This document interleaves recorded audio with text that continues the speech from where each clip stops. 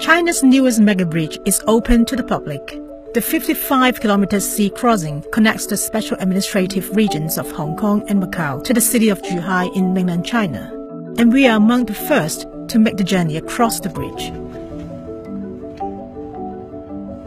I've just passed the Hong Kong border on Lantau, and we are heading to Macau and Zhuhai. I was told that it would take around 45 minutes to get there, and let's see actually how it takes. Let's go!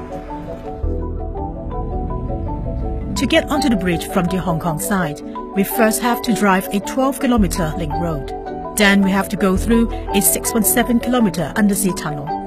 The offshore bridge section is 22.9 kilometers and passes through mainland China and Macau. But not everyone is allowed to drive it. Drivers of private vehicles going to Zhuhai need to have a mainland Chinese driver's license.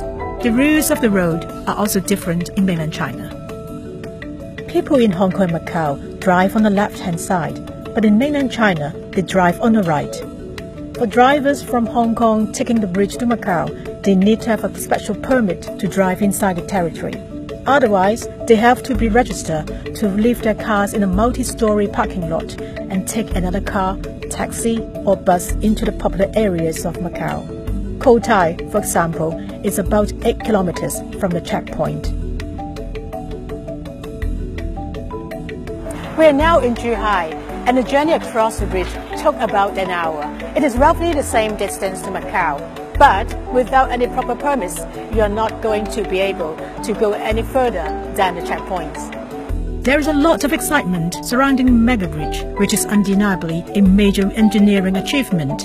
But with established modes of transport such as ferries and even helicopters from Hong Kong to Macau and Zhuhai, the number of people that would jump through the hoops needed to use the bridge may be less than expected.